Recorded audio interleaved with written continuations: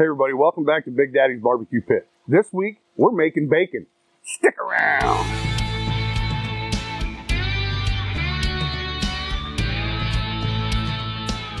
Okay, so for the bacon that we're gonna cure today, we have 3 pounds of pork belly that we're gonna cure. It's vital that you know the weight of the pork belly that you're gonna cure, because that is how you're gonna come up with the dry cure that we're going to use to put on top of this and let it sit. So the first thing we're going to do is we have 14 grams of brown sugar, 14 grams of white sugar, 14 grams of black pepper, 28 grams of regular salt. And then this is very crucial when you're measuring out everything. This is your curing agent. It's prog powder number 1. It's only 3.4 grams for that 3 pounds of pork belly. So we have what is essentially our cure. I will put in the description and in our recipe how you come up with the grams for each one of these ingredients. And now we're just going to go ahead and mix this. You want to try to, you can use your fingers to bust up that brown sugar.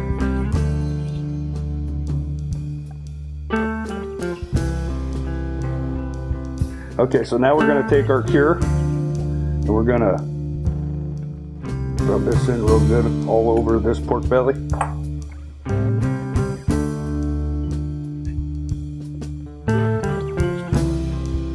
You're going to want to get all sides.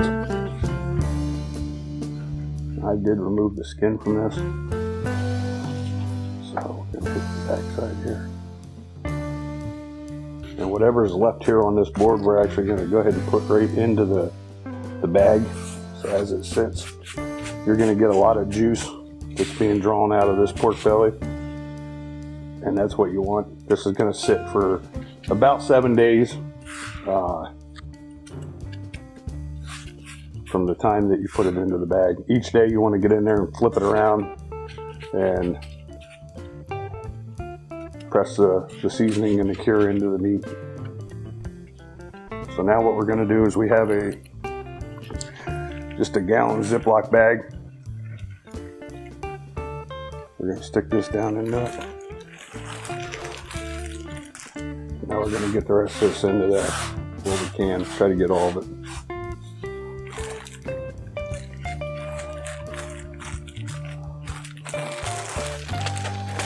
So now you can see it's covered really well. Try to get all the air out of here. And that's what it'll look like. You can see it's already starting to draw out some of the moisture. And again, every day you'll go in, flip it over, rub it in a little bit, and then the next day flip it back over to the other side. And it'll take about 7 days and you'll have cured pork belly, or better known as bacon. Okay, and with the magic of television, we actually went ahead and we cured some of this last week. We started it and this was in for a week, and then last night we pulled it out, we rinsed it off real good, dried it, and then we placed it on this rack and left it sit uncovered in the refrigerator to form that pellicle you see on there. It's kind of tacky. It dries it out real good. It's going to help the smoke stick to it. We got our vertical offset running right now. We're going to put some apple wood in it for the smoke flavor. We're going to go ahead and hang these in it for about 2 hours, get up to about 155, and we're going to pull this off and let it cool a little bit and slice it up and give it a try. So we have our hooks here that we're going to hang the bacon on. So we're just going to come down, inch or so, like that, and then that bacon will hang right in that smokehouse or in our smoker, just like that. And we'll do the same thing over here.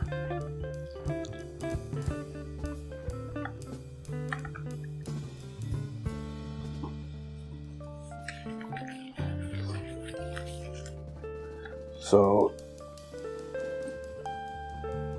in about 2 hours or so, we're going to have some fresh smoked homemade bacon.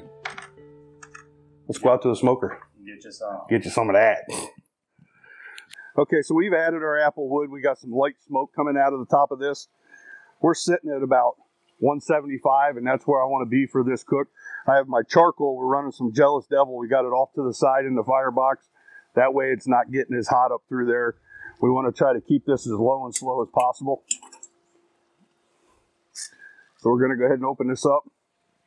And this is what we typically do all of our sausage in when we make homemade smoked kielbasa. So we're just going to go ahead and hang these on the hooks in here.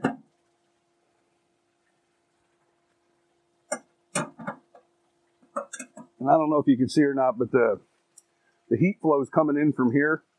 Typically this side of this smoker is hottest on the left side.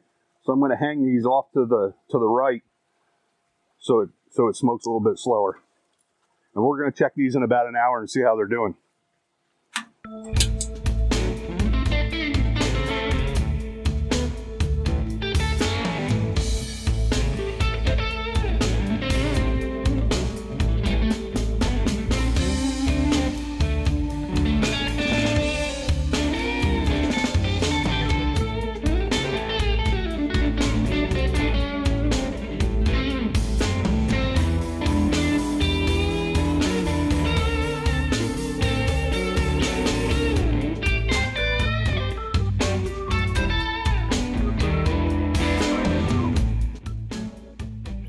Okay, so we're 2 hours in on this smoke.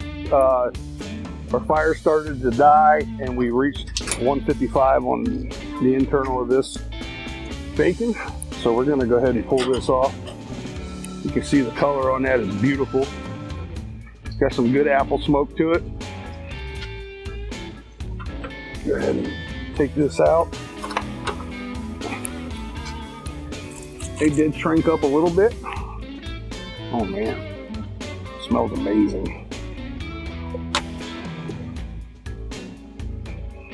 Now we just have to let those cool, and we're going to slice some up and fry it and give it a try. Okay everybody, so we've let this cool for a little while. Ideally you'd want to let it cool overnight, but we're going to go ahead and we're kind of anxious to try this. We got a skillet that's, you can tell that looks pretty. We got a skillet back here, it's heating up. And we're gonna go ahead and make some slices on this. I prefer my bacon to be a little on the thicker side. So we're gonna go ahead and cut down through there.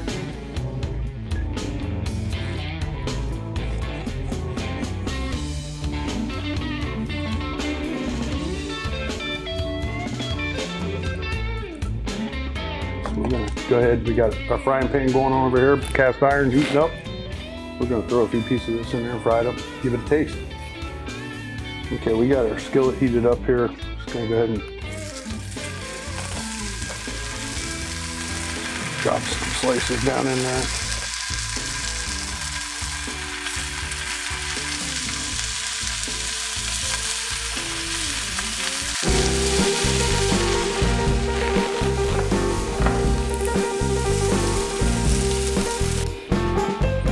Okay everybody, welcome back. We went ahead, we sliced up some of our bacon that we smoked today that had been cured for a week, and we fried up a few pieces of it so we could try it. Ideally, you probably want to let this sit a few days, let it take in more of that smoke, but we're going to give it a try now. Oh wow. Excellent. Smoke flavors, the sugar, it's sweet, not real salty, and that's why I like making this kind of stuff at home myself, because everybody's trying to watch their salt intake. This is a real easy way to do it. You buy store-bought bacon, a lot of times it's real salty. This bacon is excellent.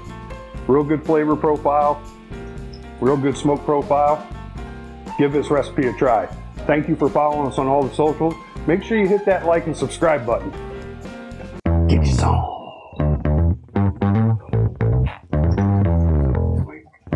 See you next week. Right. Oh my God. I'm so glad it's Longville. That's what we're baking. Oh, so good.